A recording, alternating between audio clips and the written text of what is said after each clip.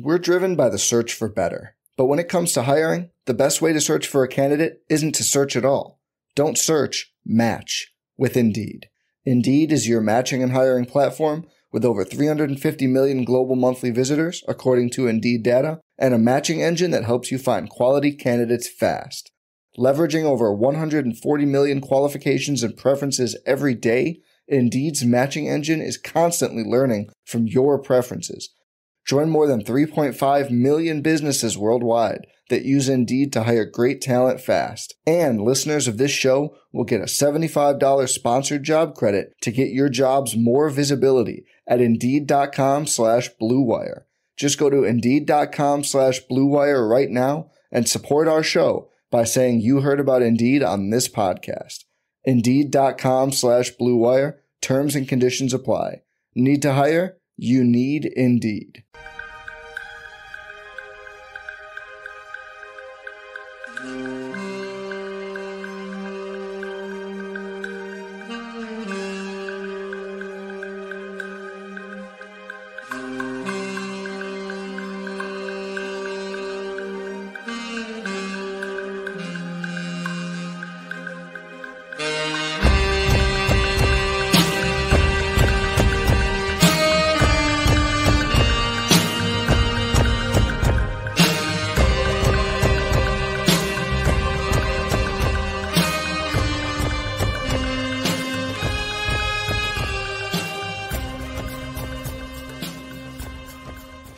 Hello, friends. Welcome to a random midday episode of Kirk Your Enthusiasm. I am Kirk Henderson of Pod Maverick and Mavs Moneyball. I am joined by my longtime friend. It occurred to me today that I've known you over 10 years. Bobby Karalla. What is your title there over at Mavs.com? Because you're kind of a do-everything utility man. Digital content manager, Kirk. Unless Digital it's changed recently and no one told me. Which it could have. Because that honestly... The way content stuff goes, things happen in a hurry. So Bobby and I, for those who don't know, we used to write together on a tiny website. What was it? The Two-Man Game or Mavs Outsiders? Mavs Outsider Report. Yeah. Mavs Outsider Report. A lot of kind of way back in the day when the internet was all you would scroll down to look for articles. There was no clicking into new articles. Back when everything was on WordPress. But so Bobby and I we go way back. We talk basketball. Bobby made the incredibly wise decision, and one I'm envious of, to get off of Twitter on a personal level this year, which as you can tell, like, he's smiling, he's radiant, he looks happy every day. And it is in no small part due to the fact that he is not on the twitter.com. But that means we have taken some of our basketball conversations that were on Twitter offline, where we talk over text. And he and I were exchanging some messages. There's been 2 or 3 times this year where I think we've intended to podcast about some specific things, and then I just die because of the new baby and such. You're stretched thin, man. But you got two different children that you can blame it on. That is right. That is right. One of them has strep today. It's fantastic. Just a great day here in the Henderson household. But one of the things that we were sort of talking about today, there's a lot of, let's just be candid, there's a lot of drama around last night's loss, of which I am potentially guilty of continuing to talk about because everyone keeps yelling at me about my opinions. But what we kind of want to talk some actual basketball, because I was on, I listened to you and Isaac's live show yesterday on the Studio 41 feed over there on YouTube. You can follow it. It's on the Mavs, like the actual Mavericks YouTube page, right? Yeah, you guys do it. Yes. So that was a fun show, and there were some actual specific basketball strategy and tactics discussion that I think was almost worth having on a different feed. And then some things happened in last night's game that sort of sped that conversation along, because when it comes to tactics and strategy, I mean, I've played basketball and I know basketball. There's nothing new under the sun in basketball, I think it's safe to say. However, when you are playing at an NBA level, the margins and the decision, it's so small that I think it is often worth getting into some of the minute details to explain why coaches and teams are doing specific things that, for casual fans and even seasoned fans, might be missing, because during the game, there's a lot that's happening that, if you're not looking at the ball, that you're just not catching. Or if you gotta, sometimes it's really like film study's really fun that way, because you rewind, you watch things 3 and 4 times, you start to pick up on stuff. And that's always been, so the whole time I've known you've had a really brilliant ability, just like Josh Bowe, to kind of watch things 1 or 2 times and go, this is what's happening, and then explain it like a human being, not doing the I'm sorry, coach speak drives me nuts when I hear shit like, that's the stampede action in the Zim Zam cut. I'm like, shut up. Like, talk to me like I'm an 8-year-old when you're explaining what's happening on the basketball floor. You're always very good at that. So I challenged you about an hour ago where I said, let's talk about 3 or 4 things that are currently maybe being misconstrued with what the coaches and the Mavericks team are doing, that we could maybe as fans try to understand a little better. So what do you think? What do you think, Bobby? Yeah. So that's exactly why we're here today, Kirk, we're not talking about narratives. No, we're talking ball, man. Mm-hmm. We're putting on our gym shorts and our coaching pullovers, and we're getting in there and getting our hands dirty with some tactics. So, a lot of this came to the fore over the last couple games. Specifically what Isaac and I were talking about on the live stream yesterday was in response to what happened against Boston, where in the second half, J-Kid essentially benched Derek Lively in favor of Maxi Kleber, and that was informed by tactics on both ends of the floor. But it was especially important, I think, to talk about the defensive aspect, because obviously your personnel dictates what you want to do, right? You have to adjust your system to fit with the players that you have. You can't take a bunch of 5 square pegs and cram it into 5 round holes. Like, you have to run stuff that can fit your personnel. And J-Kid over the years has not shied away from saying that sometimes the personnel on this team might not allow them to do some of the things that he wants to do. Yeah. So what does he want to do, and what are they doing this year specifically on defense? And there's no better way to start, no better place to start in this era of basketball than how the Mavs defend the pick and roll. Okay. So we know, just looking at the raw numbers, right? Like points per game allowed, points per 100 possessions allowed. The Mavs this season are below average defense at best. I don't know where they stand today in points per 100 possessions, but I know like they got up to like 19th or 20th at one point. I would assume they're probably closer to 25th now. And sorry, I'm going to be reading off a phone for a little while because I jotted down that's fine. Notes. But the real issues with these with the way that they play defense, the real issues with their defense that are playing the team right now, don't actually come in the half court. So I want to talk about kind of the main concepts that they're running, and then I want to talk about where they're getting cooked, because in some areas they're getting cooked. But here's the thing: some, okay, not all of them. Some areas they're actually good. Some areas they're average. Some areas have a lot of room for improvement. I'm talking like lots of room for improvement.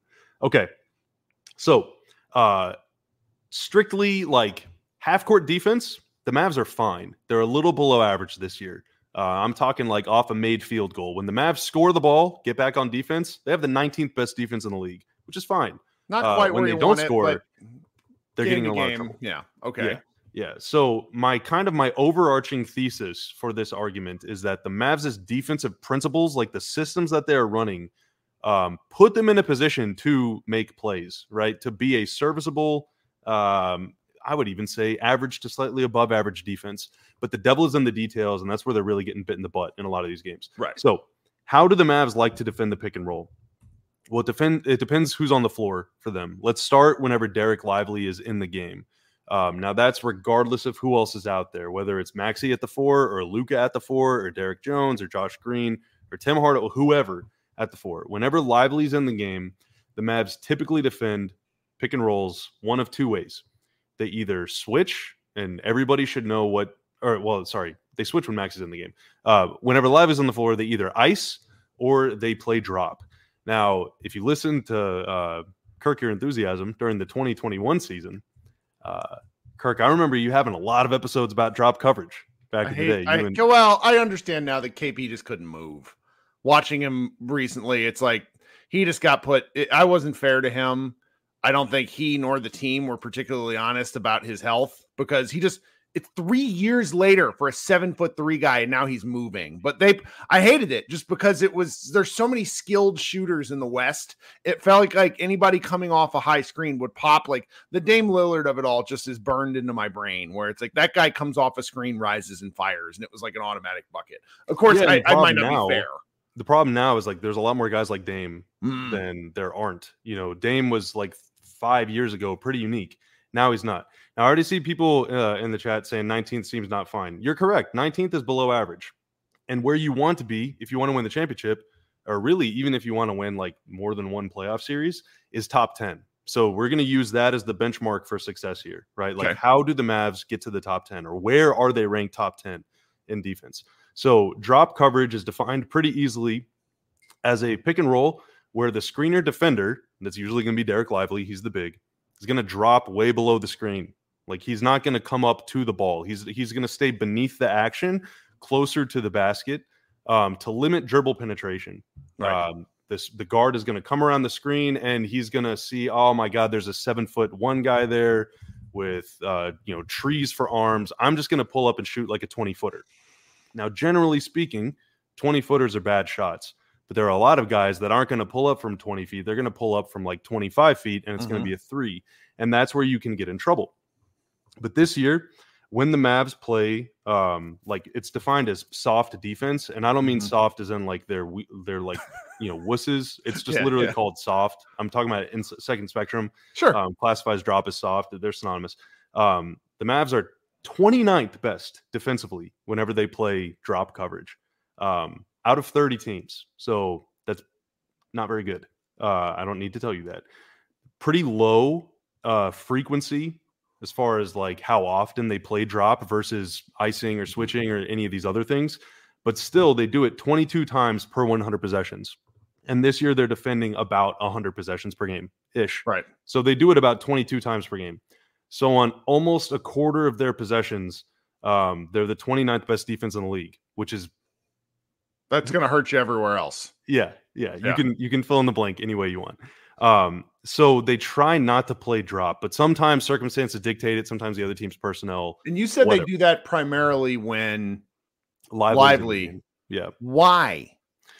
So I think it's hard to say. He was sold to us as and I think he is. He's such a hypermobile big man. Is it a concern for fouling? Is it a concern for like the cascade of what happens if you have to switch that high with the big man? Yeah, like, I think that's mostly the reason. Like they're very small behind him. Now I'd be curious, we're starting to see a little more Maxey playing 4 next to Lively. We want that. That is a thing that we talk about a lot in here, Josh and I, just because I think both players are decent moving laterally. And that's always your concern with the big. Like that was the KP concern because he couldn't do it then. I just, one of the things that people forget during what made the 2022 run to the Western Conference Finals work is that Dwight Powell, the guy who gets beat up the most in our fan base, was an absolute madman with the ability to cover ground in space. Yeah. I don't see like Derek Lively is the type of athlete I think that could do that given enough repetition and understanding of tendencies in defense. Is that fair? Yeah, no, I think he'll get there. I think part of it is knowing like the limitations, and this is me just completely projecting. Like I don't actually like know the. Oh, well, it's just that's. Yeah. But I think part of it is like you have to learn your own limitations of like which guys can I actually step out on. Which guys can I like kind of step out on, and which guys do I need to not even try? Okay. We saw, KP every now and then, and I thought, I thought the defense was all right with KP in 2019, 20, and 2020, 21. It kind of fell off for a lot of different reasons. But how many times do we see KP like want to step out, and then someone would just turn on the burners and get past him? And the problem in that situation, if Lively does that same thing, is very similar to what happened to those 21 Mavs, which is, your power forward then was Dorian Finney-Smith.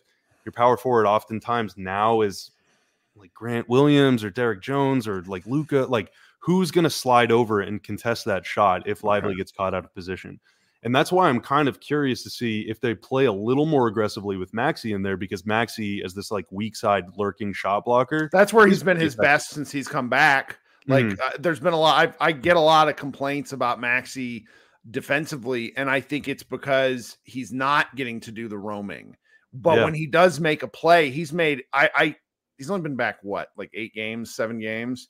He's made 4 to 5, like a handful of standout, like, oh, there's Maxi Kleba from 2019, like blocking somebody weak side.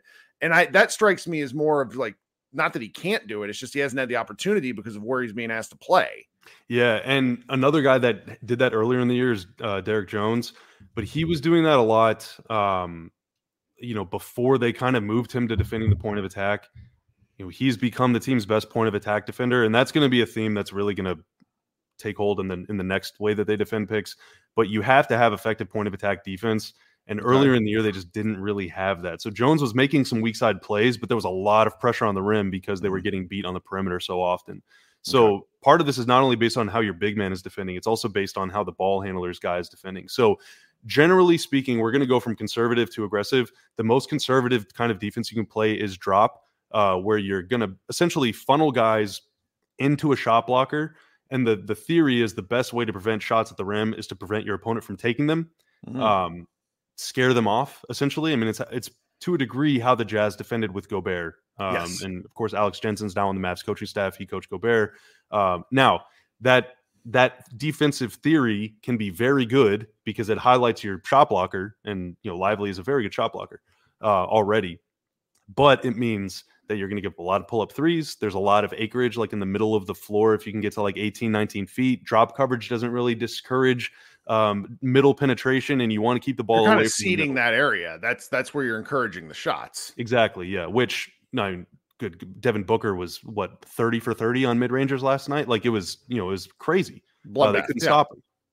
So the next way that they defend whenever Lively's in the game is by icing a screen. Now, this is something that like Tom Thibodeau really kind of became famous for implementing, but icing is essentially, the big man is going to be containing the drive like he would playing drop, but what the ball handler defender and the screener defender are going to work together to do is prevent the ball from getting into the middle of the floor.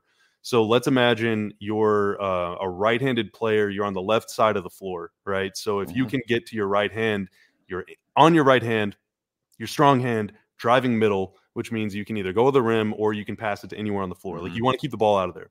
And a big man is coming up to set a screen to get you going to your right hand. So what the ball handler defender is going to do is step in front of this screen, like above the screen, and kind of wall off that right hand.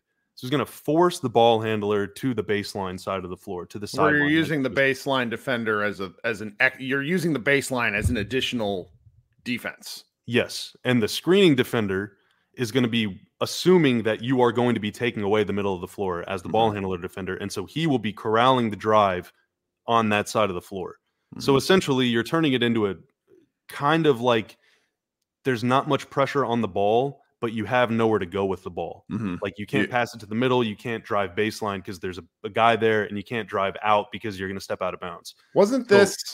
Sorry to cut you off. Wasn't this, you made a point yesterday, I heard you say, like, that's why like defending Dirk this way was stupid, because he would just take the open shot. Dirk would just pop out to the top of the arc. Yeah, he's like, I'm going to go get this wide open shot and kill you. Okay. Yeah, and if you have a shooting big man, then you're going to be in trouble. And the Mavs this season have really struggled, Lively lineups in particular have really struggled against stretch bigs. Now, that's not to say, again, it's not Lively's fault. It's just the way that they defend. It's the system. So I guess the reason I'm going over all this stuff before we get further into the weeds is like, I'm trying to arm everybody with first off hopefully the information and then the stats, and then it's up to you to determine, like, are they doing the right thing or not? But when they ice, there's 2 ways to beat ice. One is with pocket passes. We saw James Harden slice and dice the Mavs at this many, many times over the years. If you make a pocket pass to split these 2 defenders that are icing the screen, well, the middle is open at that point because you've beaten the wall, right? Like, you've torn down the wall. Who could do this? Yeah. Teams try and do this to Luka, and he picks them apart.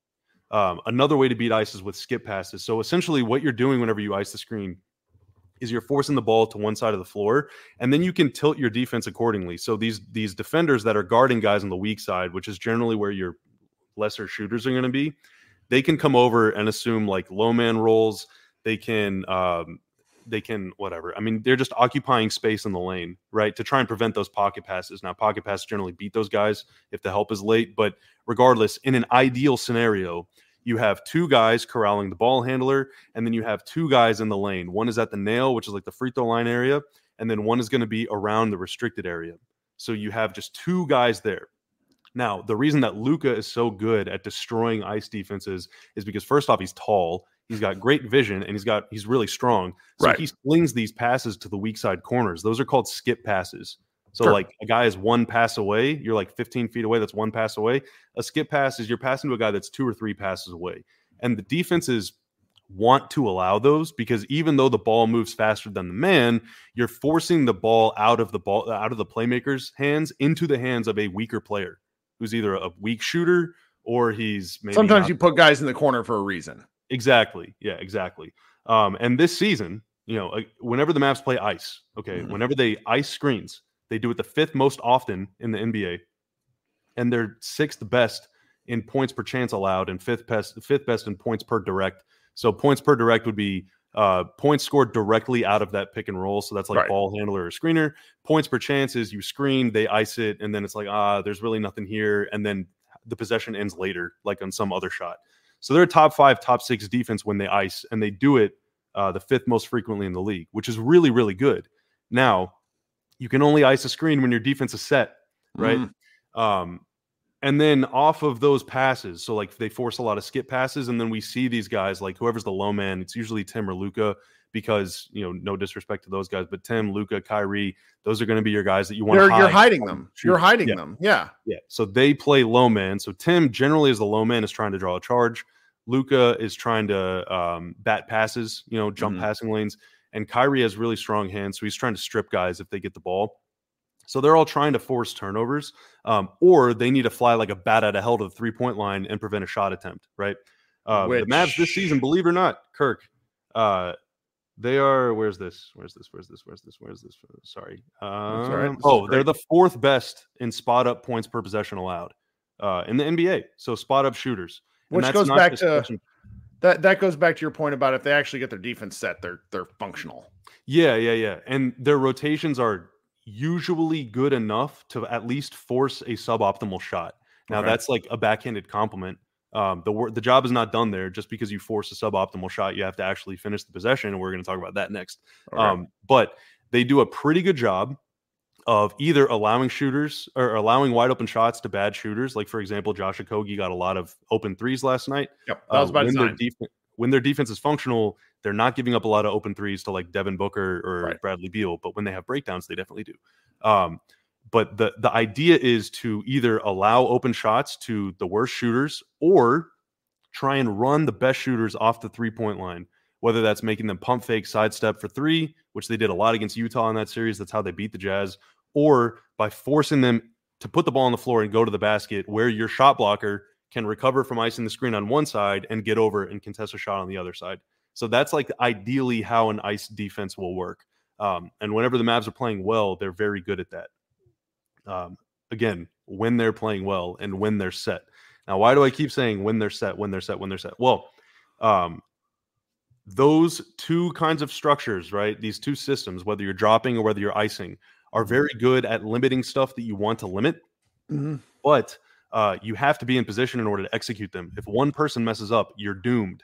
And this season, the Mavs have put themselves in a lot of very precarious situations by not getting back on defense effectively enough or quickly enough in transition. So this season, the Mavs are the 28th best transition defense in the league. That is 3rd worst in terms of points per possession. I feel like they've been bad at transition defense the entire Luka era. Yeah, I mean, it's they get themselves in a lot of cross match situations. I've said before, they generally put their best defenders, their best athletes in the corners. And whenever you're in the corner, you have the most ground to cover to get back on defense whenever the ball is going the other way. So generally, your best players are going to be behind the play, whereas your weaker defenders are going to be the ones that are having to stop the ball, and that is a recipe for disaster. Now, they're also 30th in off-screen defense. Points per possession. So guys that are running off of screens, like on the weak side of the floor, or, maybe it's not a pick and roll, it's some like elevator play or like a zipper or any sort of action where a guy is coming off a screen looking to catch and shoot. The Mavs are the worst defense in the league defending those. And then they're also 28th in putback frequency allowed, which means the amount of shots, the volume of shots that they allow off of offensive rebounds. And where they really get in trouble, this is where their size really comes to the fore, or I guess their lack thereof. Because, okay, they've done their job. They've contained the drive, forced a skip pass, and ran a guy off the three-point line. Now he's having to take a pull-up 18-footer. Great. But everyone is rotated during that possession. So you're often cross-matched with, like, Tim Hardaway Jr. having to box out Jonas Valanciunas. Yes. Or, generally people zone up the weak side of the floor. And so when the strong side becomes the weak side, now you're zoning up. And now, like, I'm just going to name a random guy. Now, like, Luka is not guarding anybody. Or, like, Grant Williams, like, came unattached from his man because he was icing. And now it's like, oh, where, there's one guy in the corner, there's one guy above the break. Do I go guard either of them? Do I just get the rebound? So then you're kind of just, like, occupying space. And then all of a sudden, your man is unmarked going to the rim for a putback. And so, like, the job isn't done once you force a tough shot. You have to finish the possession. And a lot of their rotations end up in situations where they have one or two guys trying to box out a guy that's significantly bigger than them. And oftentimes that leads to putbacks. Now, third most putbacks, it doesn't mean that they allow the most second chance points.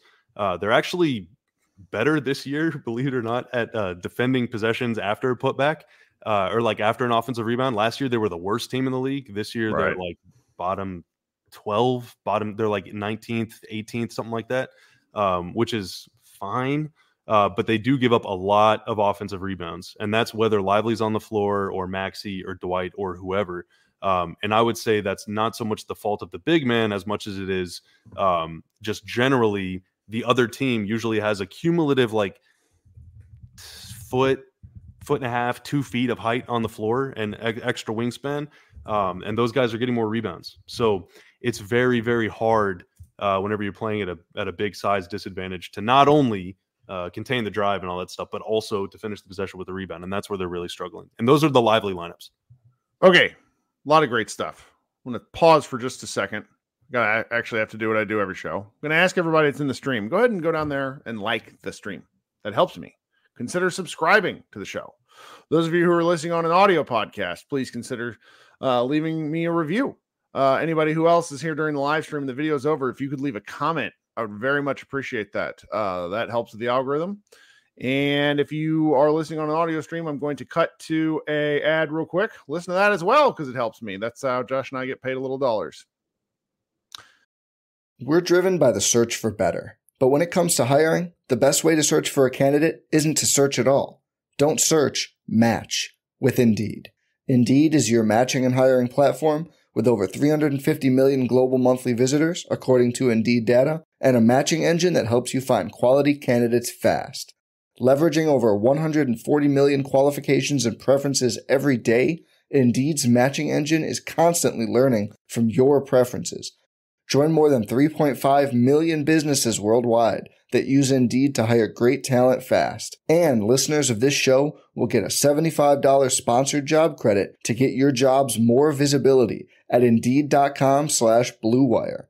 Just go to Indeed.com/Blue Wire right now and support our show by saying you heard about Indeed on this podcast. Indeed.com/Blue Wire. Terms and conditions apply. Need to hire? You need Indeed. Hey, I'm Kat, mom of 3 and founder of Ritual, the company setting a new standard in the supplement industry. When I was pregnant with my first daughter, I remember staring at my prenatal vitamins and thinking, what's in this stuff? All I found were vitamins high in heavy metals, synthetic colorants, and lacking in the very essential nutrients we need. I believe women deserve to know what they are putting in their bodies and why. So at 4 months pregnant, I quit my job to reinvent the prenatal vitamin. We scoured the world for the best quality ingredients, backed by clinical studies and third-party tested for heavy metals and microbes. And this year, we were awarded the Purity Award from the Clean Label Project, the supplement safety certification that tests for 200 harmful chemicals and toxins. With Ritual, you'll know where your ingredients come from and why we use them. Join our family of skeptics with 40% off your first month when you visit ritual.com/podcast. Okay, we're back. Thanks so much for bearing with me for just a minute as I did some, what do you want to call it? Just accounting. So I've a question for you before you progress any further. Yes. Using what you just sort of taught us and educated us on in the context of last night's game, I think the first 18 minutes of the first half were a really great example of what is happening with the Mavericks, both offensively and defensively, when things are going according to plan. It's a little bit of an extreme example because the Mavericks they hit like 9 of their first 13 threes, something like that. Yeah. And that allowed them to get back on defense, get into their sets, and defend a very talented Phoenix offense. And I think they did a pretty good job. Would you agree with that? Yeah, I think they did a pretty good job. They also whenever you make a shot, you have a little more juice. It's like human nature. Yeah, well, and then what you said is like the ability to get set. I think more than it was helping too. So yes, there's absolutely the juice. But then what happened in the final 6 minutes? I'm conflating some things, so I'm just bear with me as I sort of speak colloquially. Luka took like 4 threes that really weren't great, or there was they didn't go in, and a lot of them had long rebounds, giving Phoenix the fast break opportunities. Luke also had 2 live ball turnovers. So all of a sudden that 14-point lead was a 1-point lead, showing like it was basically a parade of what you just described, what doesn't work for the Mavericks. Yeah. Because they were put in all sorts of really tough situations, one after another. That does happen in basketball. I mean, it's a game of runs for a reason, but that was such a, now that I'm no longer emotionally invested in that particular moment, I can kind of understand it. It makes sense how it happened in a way that I kind of wasn't considering at the time. All right. I will let you, sorry.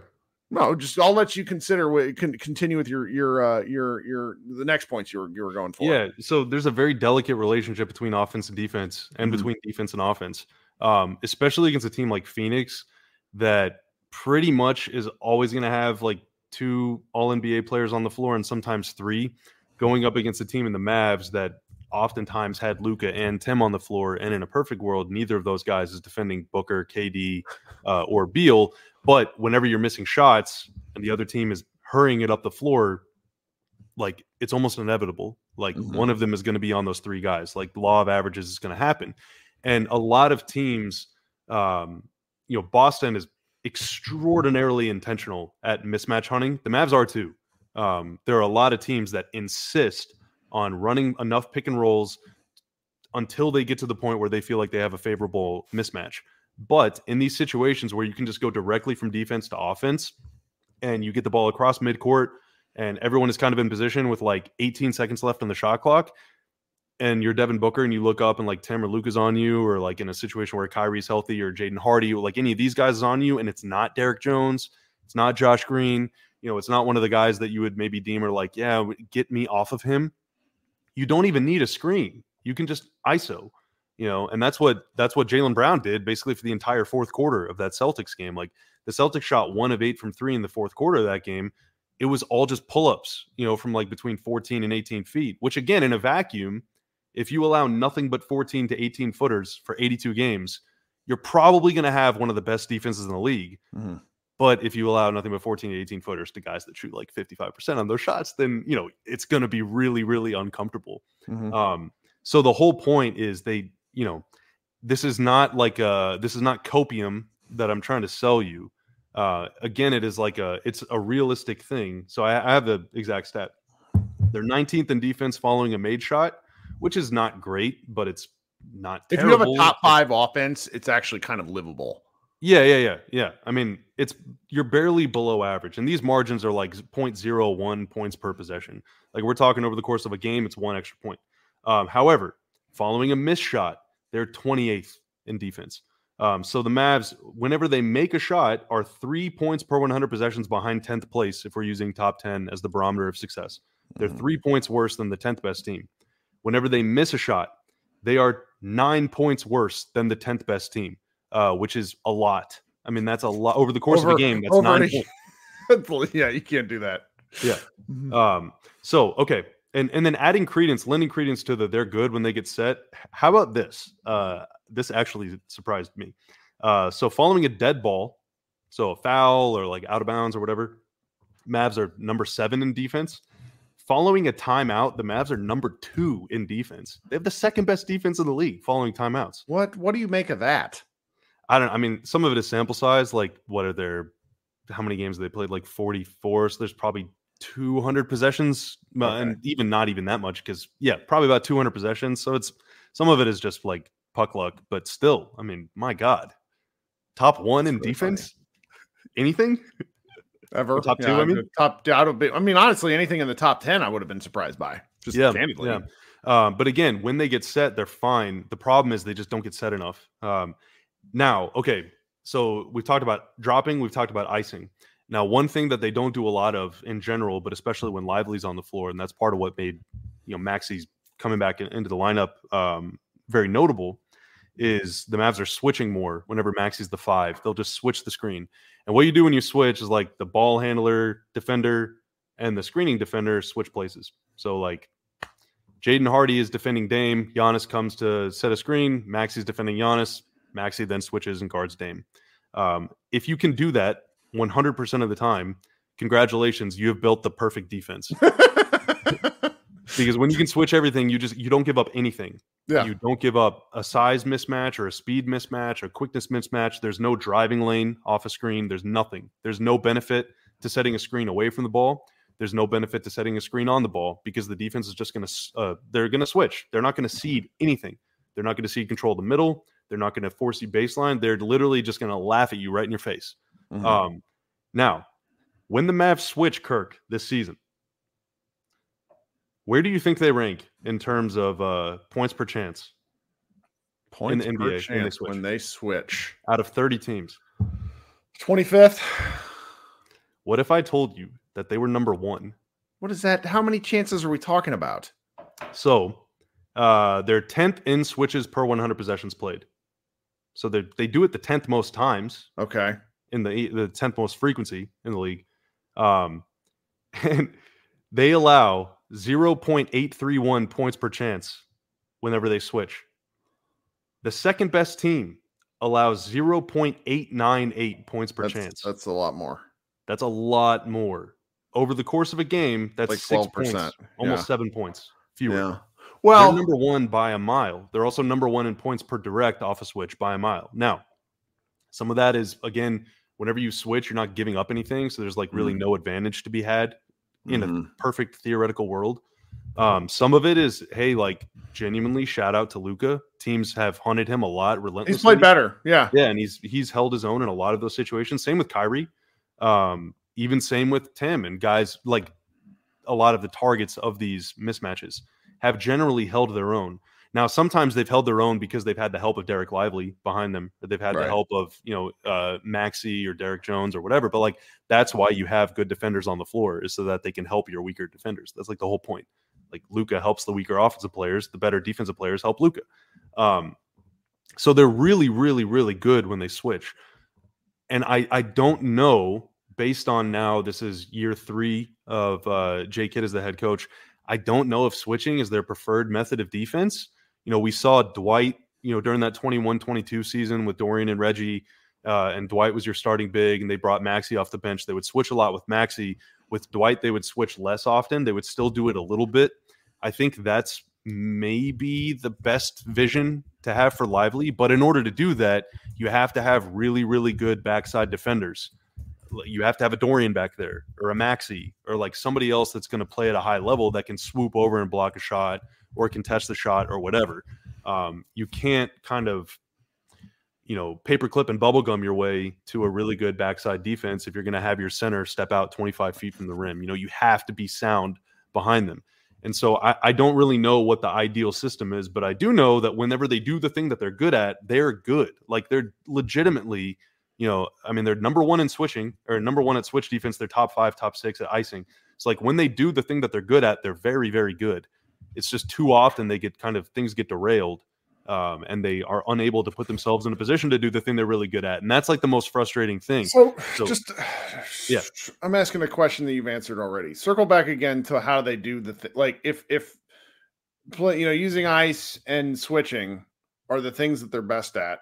How do they put themselves in the situations to do more of that? I think that's where, you either take a crazy chance and you just unleash them and do it every single time. Isn't that what they did in 2022 after Tim Hardaway went down? They pretty much leaned as far into defense as they could. Yeah. Okay. Cause that's, I made fun of it at the time, but like it felt like the defensive plan in 2022 from basically February 1st on was we play real hard. We're going to switch everything. We had a great ball point of attack defender in Reggie Bullock, which allowed Dorian to just wreak havoc. Now they don't really have the personnel to do that right now. Not really. And that kind of circles back to you have to where this can get very frustrating game to game. It's elements of pick your poison. The Boston game, I think I wasn't particularly frustrated with it, all things considered, because when you're playing the best team in the league record-wise that just can, and they didn't have two of their guys that could really, Kristaps Porzingis adds a lot to their offense. It's hard to get upset about the fact that they got sliced and diced. When Luka is having to guard Jaylen Brown, that is indicative of the personnel shortcomings that the Mavs are dealing with against the best team in the league. So you're not... Like it's not something to get up in arms about. It's just sort of something that you understand, you look to build. Like we're not talking about Mavericks like in a big picture sense, but one of the things I've tried to pass along this year when I'm somehow in the bizarre position of being a more positive podcaster, I'm like, when you're 38 and 44 and you miss the play and you go in the lottery, becoming 44 and 38 is a huge correct step in the right direction. So it's like the Mavericks have actually built a little bit. It's just they haven't built where the fan base on a game-to-game basis is happy enough, is what it is. But in terms of defensive stuff, I think they have taken steps. It's just the personnel, as we have touched on, still make it difficult when your best lineups are composed of Luka being the second biggest player. Like that's hard. Yeah. And whenever your best defenders are oftentimes whether it's by height, several inches shorter than the other team's best player, or several pounds lighter. I think in a really important thing to not an important thing to not lose in this is, whenever you're icing a screen, it's not only just the big, like it's not only Lively that contains the drive, it's not only Maxey or whatever, it's also the ball handler defender. Like Derek Jones is a very legitimately incredible point of attack defender. He's very disruptive. He pokes balls free. He's very good at navigating screens. Dante Exum, I would say, is probably a little less disruptive than Jones, but is certainly, pretty good at getting around screens. And he doesn't lose guys. Guys don't lose him. They don't just shed him. Whereas Josh can be a very disruptive point of attack defender. He can get into guys. He also draws a lot of offensive fouls fighting through screens, but sometimes he just gets buried behind a screen. And that is really bad whenever your big man is counting on you to be there.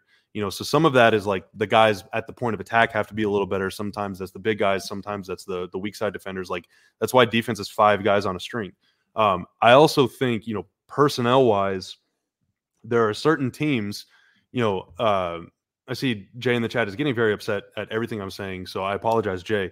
But one thing that he said that is a little exaggeration, but is also kind of true is that, against bad teams, the Mavs defend better than they defend against good teams. That is self-evident. That's logically sound, yes. Yeah, but part of the reason why I think their switching numbers are so good is because they will generally only switch in a situation that is at least not unfavorable for them. Do you think that there are going to be situations upcoming where they might have to sort of take that risk? Because what they've done, these last 3 games have been very exposing. They just haven't. Yeah, it's been tough, dude. And it does not get easier until All-Star break. They switched a lot against Boston in the fourth quarter in that game, and Brown made them pay.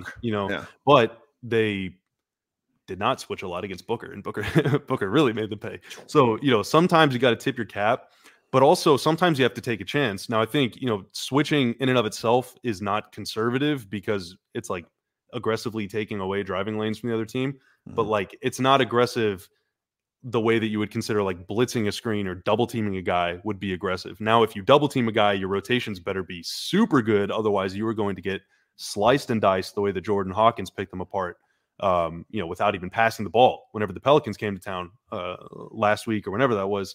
So, you can ramp up the ball pressure a little bit, but switching, dropping, icing, it's all like relatively kind of conservative where you're taking some things away, but you're still letting skill defeat you in the right situations.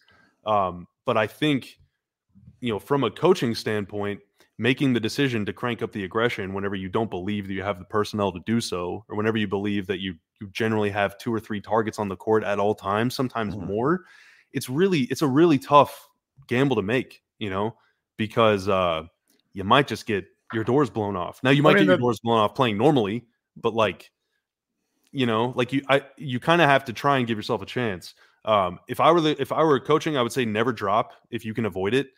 Sometimes you have to, just because of the nature of the way the play unfolds. I would like to see more icing. I would like to see more switching. But if they're going up against a team that just has too many guys that can make plays with the ball in their hands. The Sixers game coming up is going to be like another one of these, like, what the hell do you do? Yeah, you cannot switch. Like, who on this team wants to guard Embiid? Like Embiid's going to score, I'm not being sassy. Embiid's going to score 45 points. And you're essentially doing, like, not to really go way back, but one of the earliest things of like, wow, NBA defense is complicated is when the Dallas Mavericks essentially dared Steve Nash to beat them off the dribble. And Steve Nash was baffled by the concept, and it worked. Yeah. and that, like, they're going to do that with Embiid. Only Embiid is finally in good enough shape and shoots, he has turned, like, guys, I don't mean to make this an Embiid discussion. He has turned into Dirk Nowitzki from the mid-range, and he's been there for like 3 years, and he hits like 94% of his free throws. That game is going to be torture. Yeah, no, I mean, they kind of frazzled Embiid. Man, when was this? This 21-22 is the game when the rim broke or whatever. Yeah. They just played a lot of zone. It was a weird game. They didn't know what to do.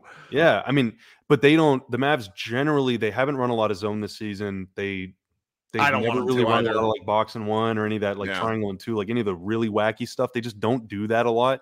And again, some of that is like personnel, like, being as objective as possible. You don't want to put Luka in a compromising situation at either end of the floor. You don't want to put Kyrie in a compromising situation. And when you have 2 or 3 of those guys on the court, you kind of have to play safe. Like, that's kind of the inherent limitations of your personnel. So what you're trying to do is maximize your strengths. What are their strengths? Well, they have a couple good guys that are really good at the point of attack, and they have a really good shot blocking center. So they're playing a lot of ice. Like, they're playing a lot of they're trying to switch as much as they can when it's favorable. Like, I think tactically they're trying to do the most with what they've got. But I think while still playing very conservatively, though. Yes. But if you want to be a little more exotic, if you want to take more chances, which I think, like, I think they might have to. Yeah, ideally, I would try and force more turnovers, just because, they're good in transition. Yeah, the Mavs are a very good transition offense team, but they've also shown they don't have a lot of positional size, so defensive rebounding has been a concern for a while. Yep. And they have, a couple weak links on the floor, like what you would call weak links. I'm not saying that Luka sucks or whatever, but like, I don't want Luka guarding Jason Tatum. I just don't want that to happen. So what's the best way to do that? Do everything you can to prevent that from happening. Sometimes that means sending 3 guys in Tatum's face to force him to pass, but you can't do that against the Celtics because they'll cook you from 3. Like, right. So there's some teams that you're just going to have a hard time with. You got to hope they miss. But against everybody else, I would try and up the aggression just a little bit. But I think that can come in time with a little more seasoning for Lively, who's been above and beyond expectations. Like, he's been amazing, dude. He's been amazing. But I still think he gets a pretty unfriendly whistle. And maybe he just needs to get a little more like stable when it comes to like, all right, when should I step out versus when should I not? He's been pretty good there, but let's let him keep getting better. And then hopefully you get 1 or 2 other wings that can play out there, maybe put the ball in their hands and do something with it on offense, but that can switch on defense. Like, I need a little more versatility, a little more size, positional size. Positional size stuff. I mean, it was our mutual friend, our former colleague here at Mavs Moneyball, always talk Franco, kind of like, it had been in my head, but I didn't really commit it to writing anywhere. And then last year is probably the last 20 games. He was just like, these Mavs are too small. And it just sort of lived in my head. It's why, you know, a lot of the fan base has clamored for Omax, even though he kind of played like, I know the NBA speed of the game is different, but he looked good in summer league. And then during NBA games now, he just kind of looks like those guys that are in front of like they're in like car dealerships where it's like those dudes. That's what he looks like when he's on the floor sometimes, because he's just so like there's only one speed for him. But I think that's kind of intentional, right? Like even you know, Kid said a couple games ago, like he wants Lively to like don't be afraid of getting in foul trouble. Like find your limits, you know, like identify the limits. What's the fastest I can play? What's the most aggressive I can play without getting in trouble? What's the fastest I can play without falling down? What's like this? So I'm going to put you in a tricky spot here. What are and this is it's a broad question. We're not going to name player names, but what are the things that gets what the Mavericks are doing defensively that gets a player yanked off the floor? That's in kind of one of those more, let's just call it like volatile minute positions. Yeah, I mean, you got to be sound off the ball. You know, you can't lose your guy. You know, the season is long. There's a lot of possessions, so everyone's going to get blown by every now and then, but you can't get blown by like 2-3 times in a row. That's going to affect your playing time. Unless you're Tim Hardaway. Just kidding. You can't lose your guy away from the ball. You have to stay engaged at all times. You know, that means that you can't be ball watching. You can't doze off. You can't. So when some of these younger guys get ganked every now and again, and it's like, oh, why doesn't he so-and-so get more minutes? It's probably one of those things. Like, it's not an offense. It's usually a defensive thing that gets a guy crushed. Yeah, it's usually a defensive thing. Now, I mean, the natural retort to that would be, well, if we think the defense is going to be like bottom 10 anyway, then why wouldn't you want your best offensive players on the floor all the time? Which is a reasonable thing to say. That is a reasonable thing to say. But I would say the Mavs are, you know, now that they have Lively and now that like Luka is definitely a much more engaged defensive player this season for sure. And in isolation has been very good for the most part. Like they have the foundation for a defense that at least will be like average, you know, but they have to make it so. Like we just went through the numbers. In a lot of the things that they do, they're like fine to good. But in some of these things they do, they're really, really not good. And it's way too dependent. I wrote this last night during my very spicy, mostly correct, not at all mean recap, where I said it's like shot making is not a game plan. It's just not. And these guys that fight the other way too. They've been so fueled by their offense, you know, and it's they've not had a great offense in January because they're and that then pertains into their defense. And I understand shot making comes and goes. And I think that's what Kid has been trying to get across to some of these guys. And I don't know if you can do it with guys that are more offensively themed. Like you're just like Tim Hardaway's not going to play better defense. He will just like instinctually. He's a gunner. It's a tough situation to be in. It explains why, if you think the Mavericks are a play-in-ish team, why you think that. I mean, I still think they're capable of being a top 6 team in the West because I think they have the various pieces. But this is one of those kind of catch-22 situations where you can see the framework of why they could be very good, but they're just not there.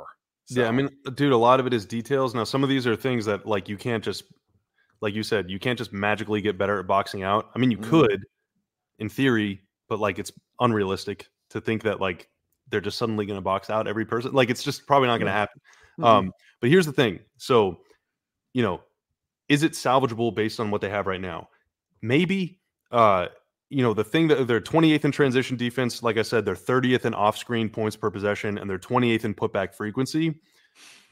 Those 3 play types add up to somewhere between like 25 to 27% of the possessions. So they're a bottom 3 defense 1/4 of the time. They're a top 10 defense like 25% of the time. They're an average defense for the most part the rest of the time. So can you find a way to sustain what you're doing pretty well at while limiting the things that you're and I guess you need to tack on an extra about 10% of the time for the drop. So they're a bottom 3 defense about 35% of the time.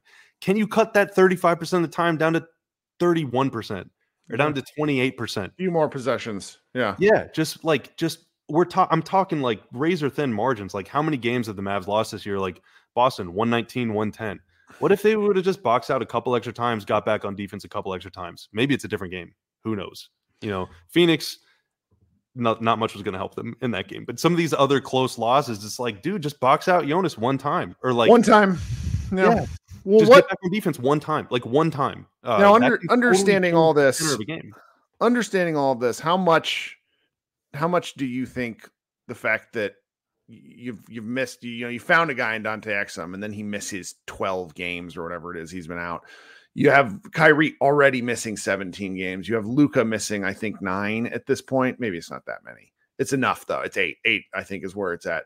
Mark Followell or ABC, actually, I was the one I was listening to last night. Sorry, Mavs. The ABC had a big graphic on how many games missed. How much are there any built-in excuses with that, or do you just think that that's something that kind of comes with it? Because I've a couple of friends in national media that are like, you just can't. You can't let that be the excuse when if you're kind of where the Mavericks are in their process of trying to get to the playoffs. Yeah, I mean, I guess like from a front office perspective, you probably don't want that to be an excuse. But like, and again, this isn't copium or whatever, but like, it is really hard to figure out what each other wants to do whenever you're not all playing. Like, they're just not all playing. Their ideal starting 5 has played 50 minutes this season, if that. Like, that's really tough to do. How do we communicate in this situation? Hey, I'm Dante. What does Luka like to do? And that's not only on offense, that's defense too. And I think there's just generally just look at the Clippers, like talking about those things that came out whenever Kawhi and Paul George were sitting all the time. Now that was just load management or whatever, but like it is really frustrating whenever you don't know who's going to play and who's not going to play. Like, it's just frustrating to be injured. It sucks. People are in a bad mood. People like playing with Kyrie. They like playing with Luka. They like getting their shots. They like knowing what their role is going to be. But you got guys starting, coming off the bench, being in the rotation, being out of the rotation. That kind of stuff can get to your head. Now, granted, that's only a mental thing. It's something that can be overcome. It's a hurdle that can be overcome. Everybody deals with injuries. But if you're trying to establish any sort of continuity, it's really, really tough to do, especially when you're playing a slightly different defense than they have in years past with Lively now as opposed to Powell or Maxey or any of these other guys. So I definitely think it's like a very realistic, like reasonable thing to be concerned with. But, I don't know. It is what it is. I mean, I will say, if you're a team that's struggling on defense and one of your best defenders has been out for a month, like that, whenever you've been going up against a bunch of good teams, like that does suck really, really bad. And whenever you're a team that relies on offense and your best offensive players have taken turns missing the last 2 months, then that also sucks really bad. But hey, I mean, it's the nature of the beast. You got to try and find something that works. Yeah. Yeah. Well, I told you I was going to keep you 25 minutes. We're now at 55 minutes. So I apologize. I never shut up, Kirk. So. No, this is good because people I think our fan base wants me and Josh to talk more about this. It's a little difficult in the game-to-game reaction stuff because the thing about basketball is there's always another game and there's always another opportunity to come back at it. That's why when Luka, I think it was around game 10 where they lost one of these really frustrating ones and he was just like, I don't care. And you get it. I mean, that's where it makes a little bit of what happened last night just so fascinating because I think and fascinating is not the right word, but it's just you play 500 basketball for a real long time, which is what the Mavericks have done. They have not had any continuity with even that home, and they went 5-2 during that homestand. And the 2 losses were awful. They're bad. And they're bad losses. And I think it was Chuck Cooperstein, who was just like, it's one of the best homestands they've had in years. And yet everybody's being a little bit dramatic. And it's like, well, they're being dramatic because for the losses almost devalued the wins because they were so brutal. And that, it's a long season. What I keep telling people, and this is just my opinion, is I think that 2022 stretch from February to the Western Conference Finals really warped the way that we perceive the regular season. You're not going to win 70% of your games. It's just otherwise you're the Warriors from 2016-17 Warriors. The Mavericks should have an attainable goal, in my opinion, of finishing the season over 500 and making the playoffs, preferably making the playoffs without being in the play-in. But in a Western Conference, the margin for error between being the 6th seed and the 9th seed is likely going to be 2 games. Yeah. So at a certain point, the battening down of the hatches has to happen, which is what makes our conversation, I think, interesting because it shows the cards that the Mavericks have played on defense while sort of discussing what options they still have to go with should things get, I don't want to say desperate, that's not the right word, but should they want to just go a different direction. So I'm really interested to see if they do that. I don't think they will. I think they'll continue the same stuff because I think that they have, I think the conservative-ish approach with the personnel they have, it just leads to that. Like you always got to weigh these things, guys. And when I get very critical, everybody gets very critical of the Mavericks. There's a lot of those discussions going on. It's what the coaching staff does, or it's what they're supposed to do. They sit there and they have these discussions like, is it worth it to do this? And then you got to come to a decision, and then you got to commit to that decision. That's what's so, that's what makes, like, not to talk about another team too much, but the Milwaukee Bucks committed to a particular way of playing that the team bucked against within 4 games, which is why they no time. They were like, no, we're not doing this, Coach Griffin. Yeah. Shout out to 2006 Dallas Mavericks starter Adrian Griffin. That's right. That's right. Oh man. Well, Bobby, I don't want to keep you anymore. You got anything else before you want to get out of here? No. I mean, youtube.com, whatever. I don't know what the URL is actually, but just Dallas Mavericks. Like Google Dallas Mavericks and the page comes up. So yeah. Got a bunch of podcasts, player highlights, videos. We got an interview with Derek Jones and Devin Harris that just came out today. It's pretty cool. It's a first of 2 parts. Second part will be next week, I think. So you're always doing cool stuff. And Kirk, I appreciate you having me on. No, and I would say my challenge is to try and watch, try and not watch the ball, especially when the Mavs are on defense. Try and see what the other guys are doing. Try and see what the screener defender is doing. Try and see what the backside defender is doing. Look at what the low man is doing. Like, try and figure out conceptually what they're trying to do, and then make your own evaluation from there if it's working or not, or try and identify where mistakes are made or whatever, like where the weak points are. Because if you only watch the ball, then you're always going to kind of be guessing like what was supposed to happen. It's very easy to get seduced into just like watching these fancy guys dribble. But no, like, look at what's happening away from the ball, and you'll get a better idea of what the structure is supposed to look like. Mm-hmm. That's good advice. All right, guys, this has been Kirk Henderson at Pod Maverick. If you could do me a favor, like I mentioned earlier, if you could like the stream, if you could leave a comment here on the YouTube page, if you're listening on an audio platform, if you could leave me a review of some form, preferably not 1 stars, but frankly, I'll just take the engagement. This has been Kirk Henderson and Bobby Karalla.